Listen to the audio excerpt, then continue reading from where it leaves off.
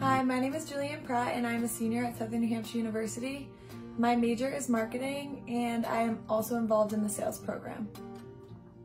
I got involved in the sales program after I became the marketing coordinator for the Professional Sales Association. This sparked my interest in getting a sales internship for the summer. This summer I worked as a sales intelligence intern at Applause, which is a company located in Framingham, Massachusetts. This internship was scheduled to be in person, however, due to COVID-19, it got switched to remote. This was challenging because I was really excited to get to go into the working environment and meet the other interns as well.